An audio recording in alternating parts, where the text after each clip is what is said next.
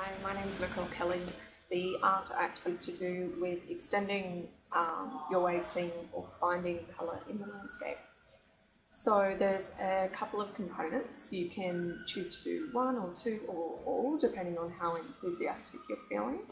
The first is to go out into the natural environment and collect colour through collecting leaves or branches, petals, preferably something that is already fallen to the ground, and it can be in your backyard, it can be at the beach, in the bush, and then so once you have collected colour samples, the idea is to really pay attention to the shifts in colour that are happening across the surface of even just one object.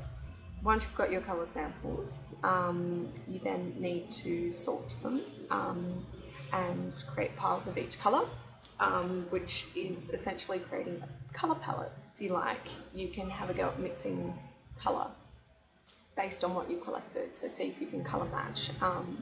And that is through actually mixing the paint rather than trying to find tube colour that's pre-mixed.